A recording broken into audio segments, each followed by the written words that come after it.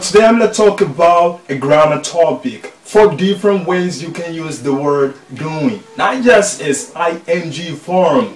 Are you curious to know? Stay tuned just because this video is going to show you how.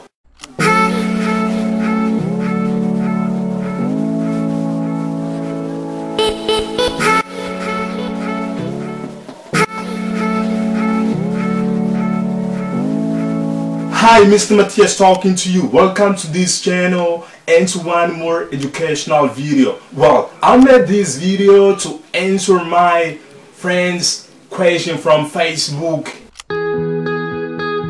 Matias, what's the meaning of doing? During this video, I'll be not just giving the meaning, but I'll break down the 4 different ways you can use this word. Stay tuned. And if you like this video, make sure to subscribe and to share this video with your friends.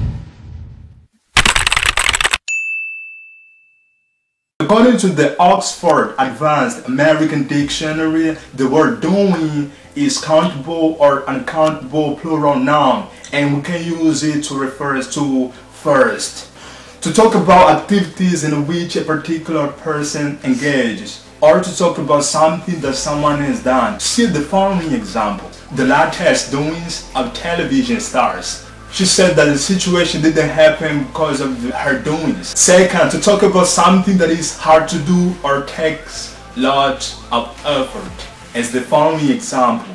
Being a great musician takes lots of effort and time. Instead, you can say being a great musician takes some doings. And you can use this word to refer to things forgotten their name. Let's imagine you're in the debate. You're talking about something you've done bright early in the morning. Let's imagine you were working on a computer, and all the things that you were working, you set them in a folder called music. Suddenly you forgot the things you were doing.